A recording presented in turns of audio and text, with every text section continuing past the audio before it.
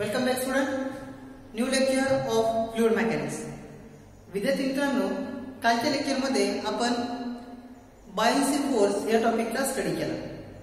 तर buoyancy force कसा produce होतो, म्हणजे थोडक्यात एखादा ऑब्जेक्ट जास्त वॉटर सरफेसवर जास्त फ्लोट होतो, तो फ्लोट होत असताना त्याच्यावर कोणता फोर्स ऍक्ट होतो, तो फोर्स आपण लिहिला बघा F = V × ρ × G. ठीक आहे. V म्हणजे आपण सांगितलं व्हॉल्यूम ऑफ ऑब्जेक्ट, ρ म्हणजे डेन्सिटी ऑफ ऑब्जेक्ट आणि G means the acceleration due to gravity.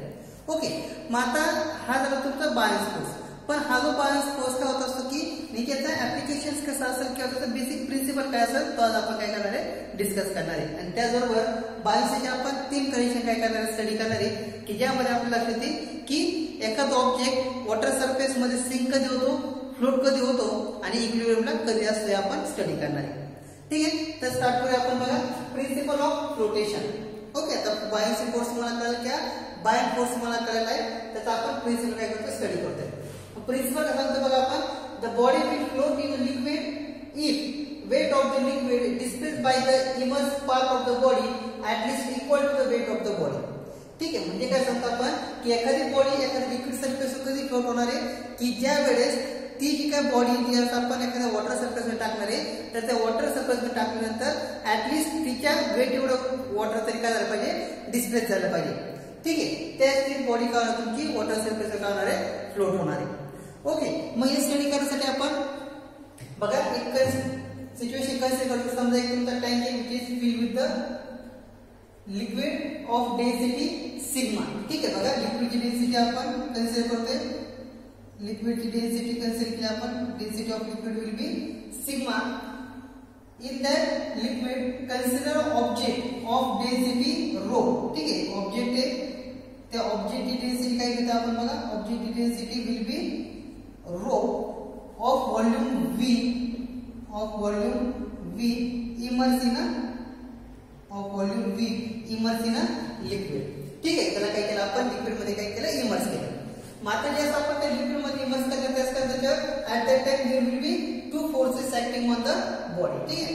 एक फोर्स कसा असेल त्याचा, तो असेल त्याचा वेट म्हणजे काय असेल त्याचा फोर्स असेल तो म्हणजे mg. हा त्याला काय करत, डाऊनवर्ड फोर्स काय करत, ऍक्ट करल. आणि एक फोर्स असेल त्याचा तो म्हणजे अप थ्रस्ट फोर्स, त्याला आपण म्हटले T.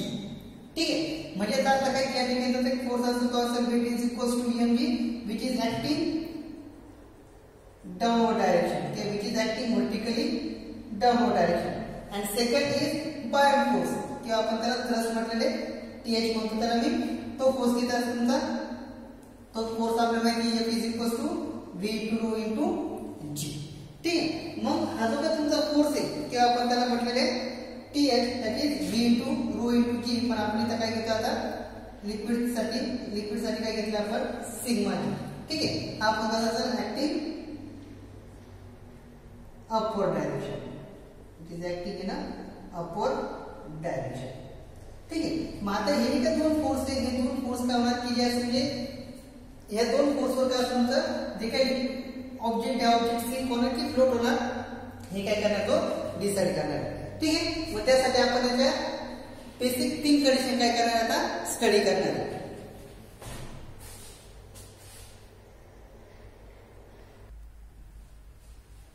ओके स्टुडंट, बघा काय सांगितलं आपण की जे काय वेट आहे ते वेट काय दिलेलं आपण, वेट इक्वल टू mg. म्हणजे आपण सपोज mg व्हॅल्यू कसं सबस्टिट्यूट केलं आपल्याला माहिती बघा, डेन्सिटी इक्वल काय देतो आपण, मास अपॉन व्हॉल्यूम. म्हणजे m इक्वल काय देतो आपल्याला, ρ × G. म्हणजे तुम्हाला आन्सर मिळेल बघा ρ × V × G. ठीक आहे. बघा हा तुमचा ρ × V × G आणि हा थ्रस्ट काय तुमचा V × सिग्मा × G. ओके. मग आपण काय सांगतो की याच्यावरून आपल्याला काय मिळणार की 3 केसेस काय करणार आपण स्टडी करणार आहे. त्यामध्ये बघा केस फर्स्ट काय बघतो आपण की if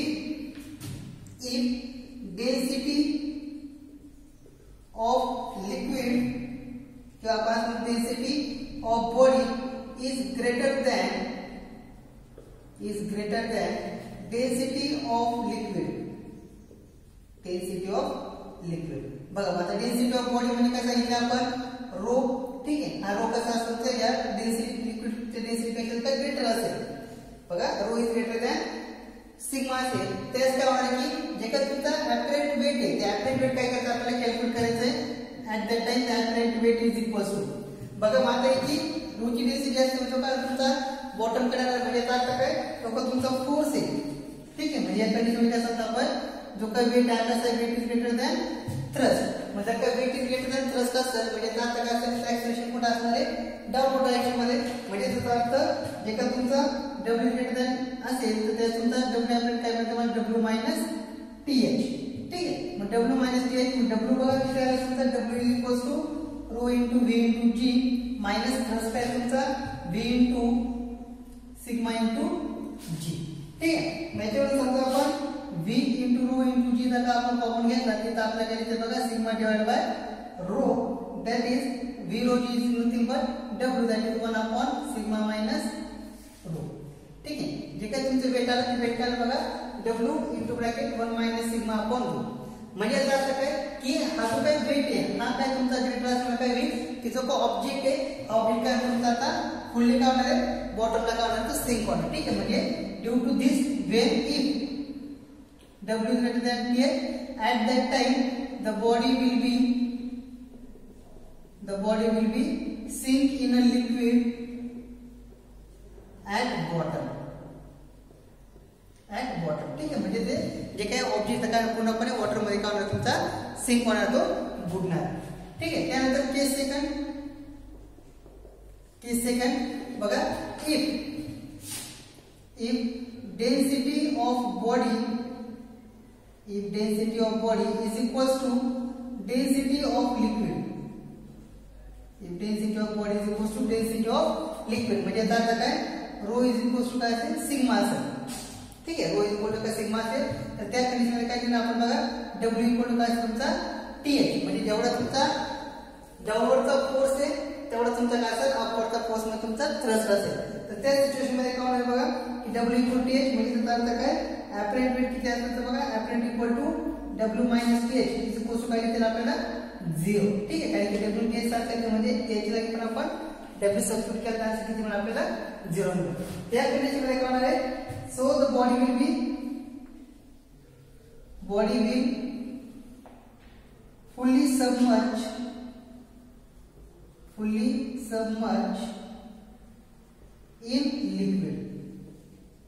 fully submerge in liquid that is we say that it will be in neutral equilibrium. ठीक आहे, ही झाली तुमची केस नंबर 2. त्यानंतर नेक्स्ट केस नंबर 3 बघा माझा केस नंबर 3 काय असतं तुमची if density of body is less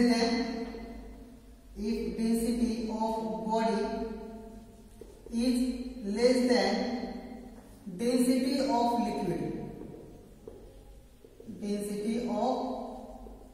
म्हणजे याचा अर्थ काय डेन्सिटी ऑफ बॉडी काय भेटली आपण रो आणि त्याच्या तुमची लेस दॅन सिग्मा जर का असेल. ठीक आहे, तर त्या कंडिशन मध्ये काय तुमचं बघा की W आता असेल लेस दॅन थ्रस्ट म्हणजे लोक तुम्ही या कंडिशन मध्ये W is greater than TH पडतात तर काय असेल W is less than thrust. तर त्या सिच्युएशन मध्ये लोक तुमचा ऍपरेंट वेट असेल दिस ऍपरेंट weight is equals to W minus TH that is also equal to 0. ठीक आहे, म्हणजे या कंडिशन नुसार काय सांगणार आपण the body will be float partially. So body will float partially on the submerge liquid. ठीक आहे, म्हणजे काय होणार की जो काय तुमचं जे काय ऑब्जेक्ट असेल ऑब्जेक्ट काय होईल त्या सरफेसवर काय तुमचं पार्शियली काय होणार तो फ्लोट होणार आहे. तर ह्या जर तुमच्या कंडिशन फॉर फ्लोटेशन आणि याच्यावर आपण principle of the flotation. Okay, take a screenshot or make your own notes.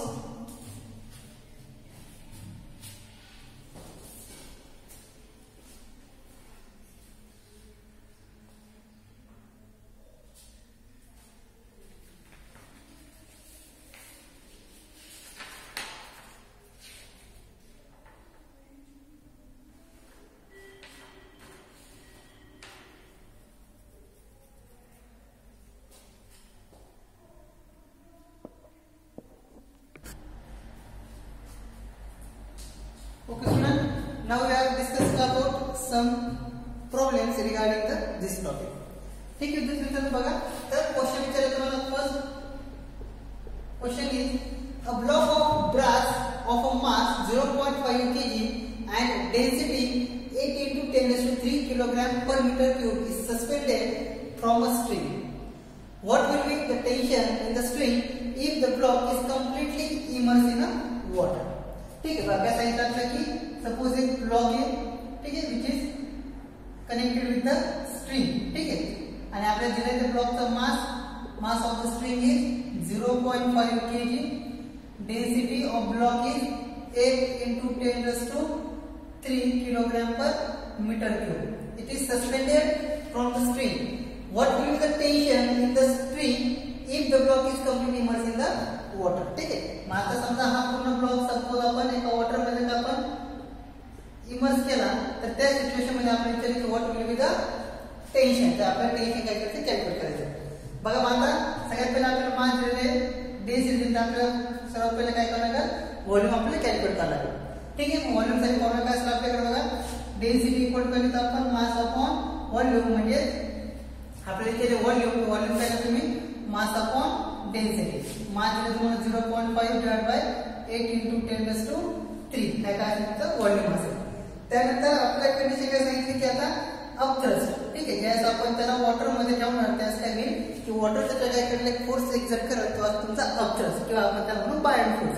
मग हा जो का बायंड फोर्स आहे त्याचा फॉर्म्युला किती आहे तुमचा v into रो, मी वॉटर म्हणतो, ठीक आहे, density of water into g, ठीक आहे, v into density of water into g. मग आता व्हॉल्यूम किती दिलाय बघा तुम्हाला, volume is 0.5 divide by 8 into 10 raised to 3 into density of water आपल्याला माहिती किती असते ती 10 raised to 3 आणि g किती आला आपण 10. ते कॅल्क्युलेशन केलं तुम्हाला आन्सर मिळेल बघा 0.625 न्यूटन. ओके, पण आपल्याला काय सांगितले की if the block is completely immersed in water. आता ज्यावेळेस ब्लॉक हा पूर्णपणे वॉटर मध्ये सबमर्ज असेल त्यास आपल्याकडे कंडिशन बघा T इज इक्वल टू काय लिहितो आपण W मायनस TH, ठीक आहे, W मायनस काय लिहितो आपण mg मायनस TH, ठीक आहे. मास किती तुमचा बघा 0.5 into 10 मायनस थ्रस्ट किती काढला आपण, थ्रस्ट इक्वल टू 0.625, ठीक आहे. इथे कॅल्क्युलेशन केलं तर आपल्याला मिळेल 4.375 Newton will be the answer. ठीक आहे, इझी क्वेश्चन आहे, फक्त समजून घ्या काय काय विचारायचं आपल्याला. सगळ्यात पहिले आपण व्हॉल्यूम कॅल्क्युलेट केलं, व्हॉल्यूम नंतर आपण वॉटर मध्ये जो काय थ्रस्ट किंवा जो बाय फोर्स तो कॅल्क्युलेट केला, तो आपण 0.625 Newton.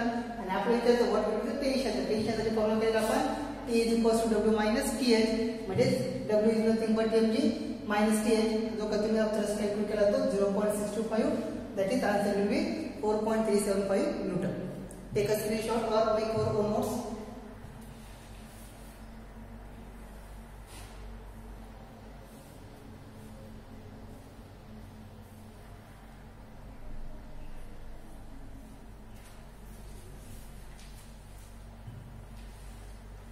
Okay, student. Then question number second. Question is an iceberg is floating partially in a sea water. बघा एक आइसबर्ग म्हणजे बर्फाचा मोठा तुकडा तो काय होतोय सी लेवल काय होतोय फ्लोट होतोय. The density of C water is 1 point, density of water is 1.03 gram per centimetre cube and that of ice is 0.92. ठीक है, डेन्सिटी ऑफ आइस दिलेला आपल्याला 0.92 gram per centimetre cube. What fraction of total volume of the iceberg above the sea, above the level of the sea water? तर आपल्याला विचारलंय की ज्यावेळेस तो float होणार आहे तर फ्लोट होताना आपल्याला आइसबर्गचा किती पार्ट म्हणजे किती व्हॉल्यूम आपल्याला त्या सी लेवलवर दिसणार आहे असं आपल्याला क्वेश्चन विचारलं. ठीक आहे, मग बघा आपल्याकडे जर का एखादा ऑब्जेक्ट जर फ्लोट होत असेल तर फ्लोटिंगची कंडिशन काय सांगितलं आपण, condition for floating that is weight is equals to thrust. ठीक आहे, म्हणजे तुमचा W इक्वल टू काय पाहिजे तुमचा थ्रस्ट. W म्हणजे त्याच्यात आपण mg आणि आता तुमचा v into ρ into g. ठीक आहे, m म्हणजे त्याच्यात आपण v into ρ into g, आता तुमचा v आपण आई साठी घेऊ किंवा व्हॉल्यूम साठी घेऊ into सिग्मा into g. ठीक आहे, तर असं सिग्मा into g आपण कन्सिडर करू. म्हणजे जर आपल्याला व्ही इन जर कॅल्क्युलेट करायचं असेल तर आपल्याकडे फॉर्म्युला असेल बघा rho upon sigma into V. ठीक आहे, म्हणजे तर आपल्याला काय विचारायचं नाही हा तुमचा व्ही इन.